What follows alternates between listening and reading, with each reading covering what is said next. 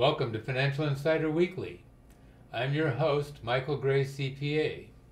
My guest today is Bill Mahan, William Mahan, attorney at law. Bill has a law office in San Jose, California. He is of counsel to Gates, Eisenhart, Dawson. He's been practicing law for, about 35 years or so? 35 years. Unbelievable. He started when he was 2.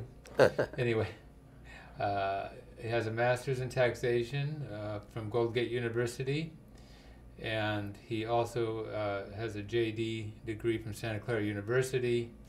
Bill's practice focuses on estate planning, probate, and business planning. Bill, so thanks for joining me today. My pleasure. Okay. So today, Bill and I are going to be talking about what might seem like a basic topic, but it's a neglected topic, and that is why you need a will. And as we get into this, this is just sort of an introduction, sort of the beginning of what should be a conversation with your own attorney. And Bill and I are both in California. He's a California attorney. I'm a California CPA. So there may be some differences that can apply from state to state, and so just be aware of that. And who knows, maybe even maybe somebody from Australia is watching this, so they'll have differences too. They have wills there too. Yes, they do. Okay, well, Bill, any guess about what percentage of the adult population doesn't have a will? Yeah, most people don't. Most adults who could benefit from estate planning, whether it's a will or a trust, don't. The last number I saw indicated about maybe a third of the people who could or should have a will actually have them. Right, and the ones who do have them, probably they're out of date, right? So. Well, that depends. Sometimes they last a very long time. Yeah. Sometimes they're outdated in a month because something changed. Yeah. So you have to keep them up for sure. Yeah. So why do you think people don't get a will? I mean, we're talking about, you think maybe 2/3 of the population doesn't have one. Yeah, I think it's just, a lot of it's just procrastination. A lot of it is just not feeling that it's an urgent thing. If you don't think you're going to be dying soon, it's something you can put off. And, the pressures of daily life are other things to think about, and so people just kind of put it off. And I think another thing is that people kind of have negative feelings about estate planning, and, it makes them think of morbid things like their own mortality, and so it's not a happy kind of a project for most people. Mm-hmm. And in addition to that, what I find is sometimes it actually is sort of a thorny issue for people because it might raise issues with people that they love and live with that they don't necessarily want to address head on. So sometimes there's something like that. Yeah, well, I'm hearing something like, I think close to half of our population that are in relationships are living together. They're not even married. So yeah. I don't know the percentages, but a very high percentage of us, particularly people 30 and under, they don't marry like they did. Certainly the percentages are way down. Mm-hmm. That doesn't make it any less important for people to do estate planning, though, because a lot of those people, if they live together, own property together, and they have certainly desires about what they want to do with their property. Mm-hmm. They might even have children together, and right. So the needs are still there, whether they're actually married or not. They actually probably have very special problems that they need to think about. Bigger problems, really. What are some things that you think eventually, you prepare wills and trusts and so forth, so what do you see eventually seems to motivate people to go ahead? Usually it's something significant that happens, and so it's the big things in life. You get married, mm-hmm. You have a child. Children are a big reason people do estate planning because they realize that young children can't really take care of themselves, and they need someone to take care of them. And so that raises the question, if something happens to me, who's going to take care of my child? Mm-hmm. And that involves things like guardian nominations, and all of that brings to mind estate planning. Mm-hmm. So that will do it. Sometimes somebody that or in your family dies, and you see the process, or you get involved in the process, and it motivates people then to do their own estate planning, because sometimes if it hasn't been done in the other person's estate, it really creates some long-term and expensive problems to resolve everything. So, So they can say, gosh, maybe I better get one of these things. yeah, it motivates quite a few people to do estate planning. And the other thing is I have clients right now who are leaving on a trip Monday. Right. And this Monday they got motivated because they were going to climb on board a jet, so that kind of thing.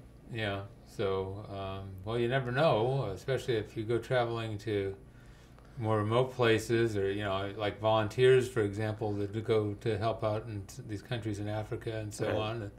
Well, even just climbing onto a jet airplane to get together makes people think about it. So Yeah. Okay. these are the things I hear when people come to see me. Well, that's good. Well, what are some of the things that happens if you don't have a will? Well, everybody, if you have an estate, if you have no estate, No big deal. I mean, certain things are going to happen. People have credit cards and things like that. They need to be resolved. But an estate is really about more than just who's going to get your property. It is also about, who did you owe money to, and how do you clear title to property if you had title, your name on any kind of title. So all of that has to be cleared up. And the way it's done is if you have no will, then either if you're fortunate enough to have your property titled in such a way that it will pass to somebody else without the need of any kind of formal proceeding like a probate, then it would pass, through that methodology, through maybe a beneficiary designation or something. Mm-hmm. But other than that, what's required is some kind of probate proceeding. Mm-hmm. And so the probate code takes over if you haven't specified anything in writing. You are said to have died intestate, meaning you have no testamentary documents. And then the probate code determines what happens next. So somebody's going to petition the Superior Court to be appointed your administrator, and they would then manage your estate and notify the creditors, and the whole process of probate occurs. Mm-hmm. It takes about a year for most probates to be processed, which is a long time. It requires some court appearances. It's expensive because probate fees are based on a percentage of the gross value of the estate. Mm-hmm.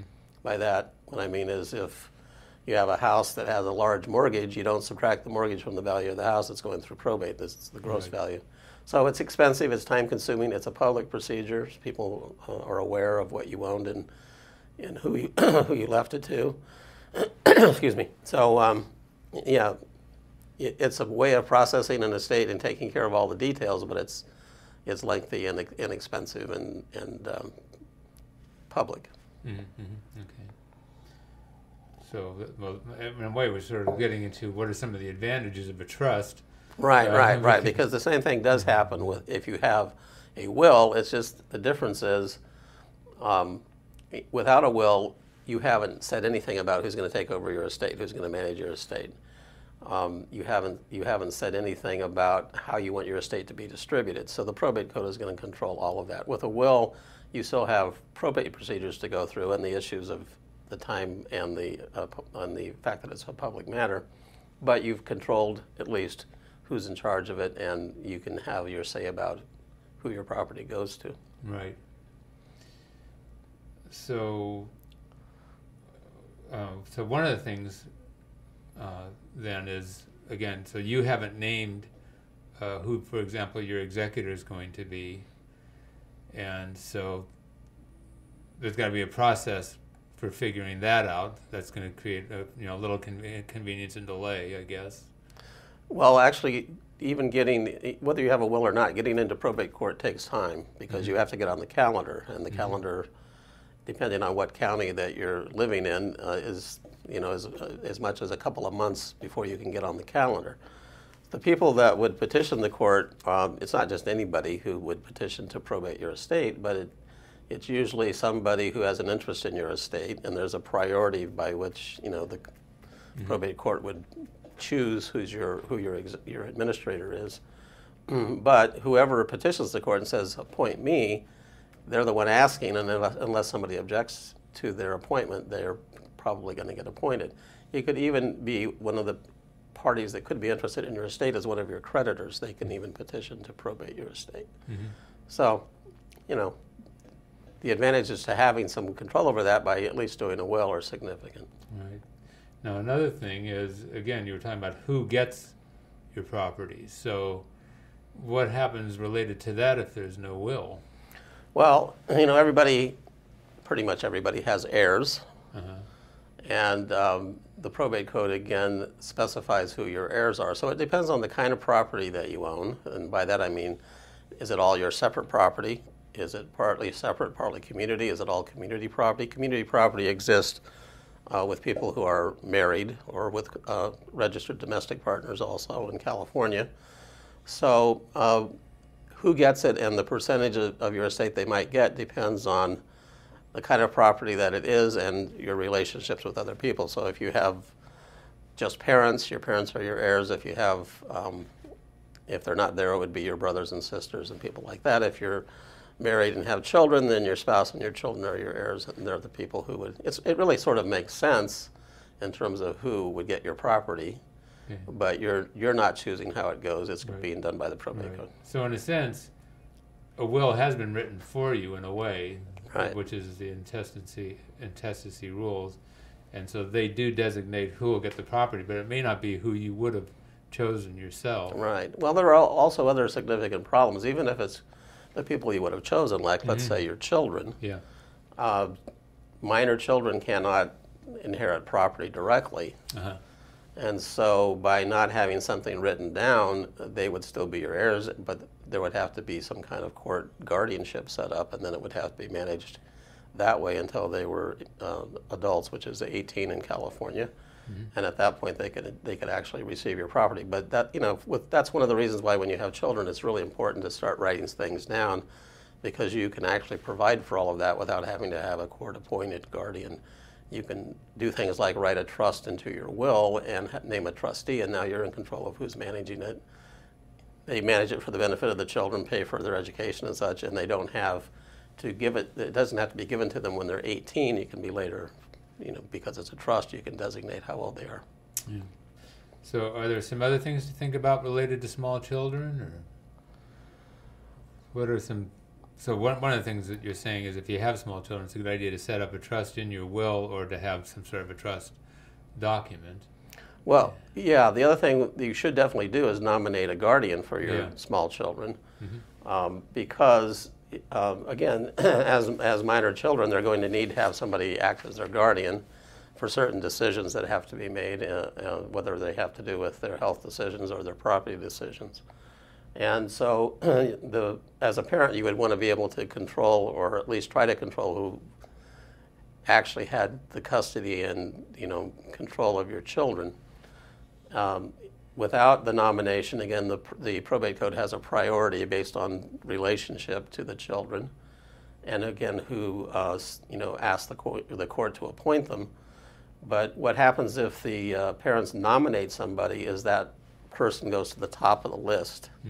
So whoever's nominated goes to the top of the list as the most likely choice, and so at that point, it doesn't have to be the person, the relative, who would be first, or even somebody in the family necessarily. It's important to note, though, that this is a nomination however you do it, and by nomination that means that it's not definite. The court still has to determine what's in the best interest of the child before they would appoint anybody. Now, okay. Oh, can a different person manage the assets and be the guardian? Yeah, if you write it down, well, obviously it could be, even if the court appoints them, you just don't know who those people are going to be. But if you write down who you want to act as guardian because you think it would be the most appropriate household, the most appropriate environment, the people that the child gets along with the best, that would be your first choice for guardian. Your first choice for managing their financial assets would probably be the person that you think is the best at doing that job. So you can name different people to manage assets, and other family members or other people to be the guardian for the child, which is actually a pretty good idea, because then you have more than one person overseeing things, and there's sort of checks and balances. Do you have any thoughts about adult children, and particularly children from a previous marriage? Well, again, there's all kinds of issues with that kind of children from a premier. I sort of opened up the one-day seminar here, so. Yeah, it's a very, very common situation as well. So the first problem with that is if you don't do any kind of written estate plan and you die, then your property is going to be divided up depending again on the kind of property that is separate or community.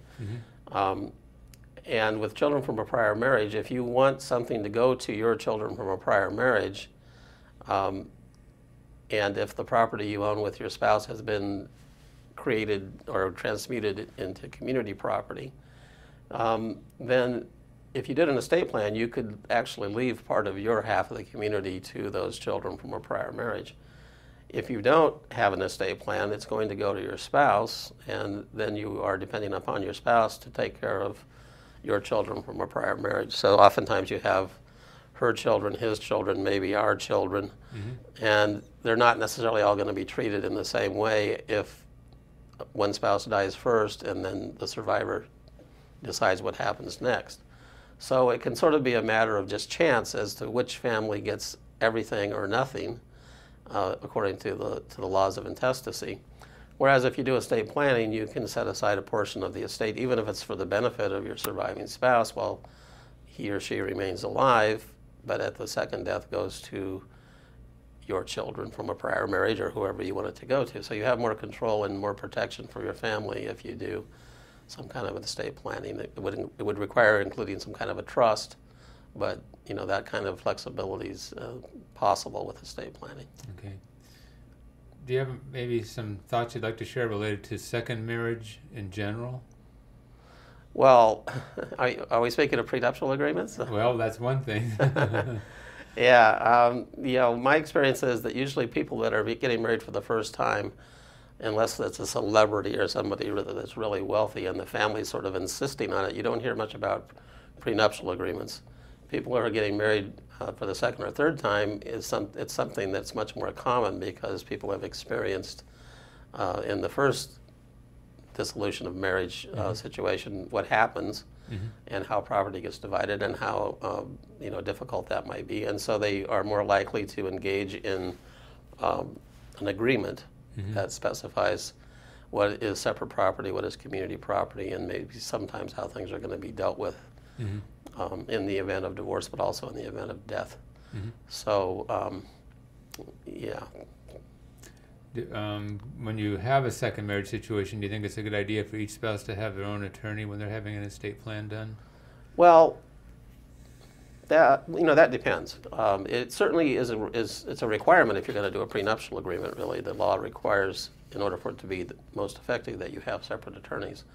For husbands and wives who are doing estate planning, there is a potential conflict of interest anytime one lawyer tries to represent two people, regardless of the prior marriages. If they don't really agree on what they want to do, then the conflict becomes a real conflict, and at that point, it's pretty much impossible to do an estate plan for both people as one attorney. And certainly, if people are married or a couple, they have the right to have their own attorney. They have the right to have their own estate plan. They don't have to they're not required to do estate planning together. And so sometimes people don't do that. But if people can agree about what they want to do, and they waive any conflict that there might be with the one attorney representing them, that's really the most common way estate planning is done. Okay. Where should you keep a will? Well, there's controversy about that as well, because part of it is because of marketing, in my opinion. But a lot of people, attorneys even, who prepare estate plans, they want to put them in nice binders and things that look really nice. But those types of documents are very difficult to store, in my opinion. So what do you do with this big binder that has your estate plan in it? Unless you have a really big safe or something like that. People put it in the desk drawer, put it on the bookshelf or whatever, and that's certainly not the safest place for it, both in terms of what might happen to it if the house burns down, but also just in terms of other people, maybe getting their hands on it and it's no longer really that private. So I don't think that's the best place. I think the best place is a safe deposit box at a bank. And so for that reason, I don't put my estate planning documents into binders. And the reason that's the safest place is because you're the person who has access to that. You can add people if you want to have access. But the other thing is if the bank burns down, the vault isn't going to burn down and your documents aren't going to be lost. So I've had clients lose their documents when their house burned down, and that's a very difficult problem. Yeah. What about the situation where there's some attorneys that actually keep the wills? Yeah, that's another fairly common practice, and there's some benefit to it in that again, it's presumably kept in a safe place. I don't do that. I never have done that because, first of all, I don't know where I'm going to be in 10 or 20 years. So the clients, I get inquiries from people all the time saying, did you possibly do estate planning for my parents or my grandparents? Because they're looking for the documents. And I don't know where the clients are going to be. They may have moved to a different state or a different country. And so I prefer to keep a copy of everything and make sure the clients have the original documents and that they understand they should be someplace like a safe deposit box so they are available if something happens. And then if I'm not around or they move away, then they're not looking for me, I'm not looking for them. Yeah.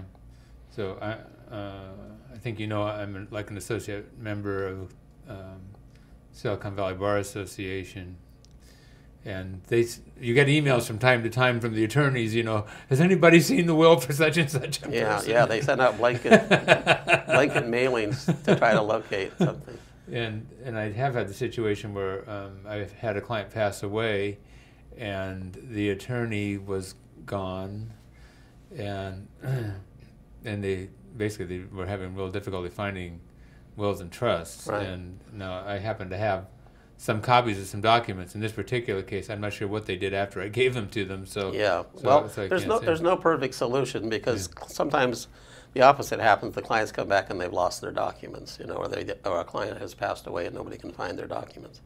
So you don't really know why they can't be found, whether they were lost or somebody just didn't like them. But the point is, there's no perfect solution. But I prefer to let the clients have their documents. Yeah, I think you're right. The safe deposit box is the best place to keep it.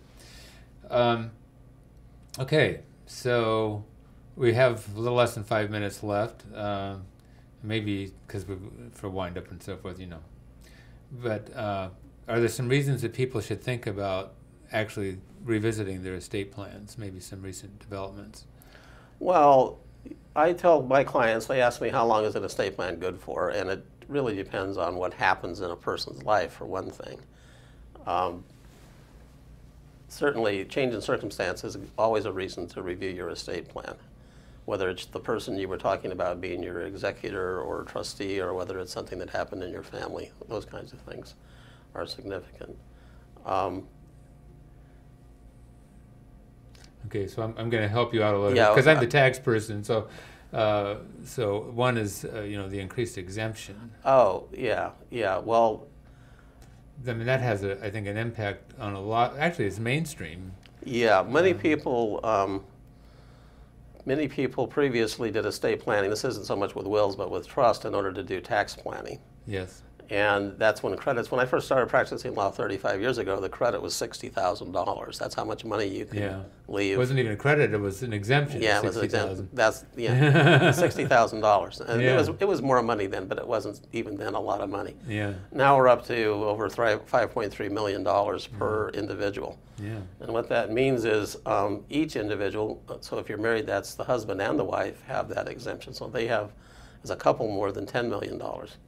So a lot of estate planning that was done back in the day when the credits were much lower is not really necessary for tax planning purposes anymore. So people can simplify their estate planning unless there are other reasons, like the children from the prior marriage discussion we had earlier, why you want to have these two trusts, one irrevocable and one revocable after the first death. But for tax planning purposes, a lot of that has gone away.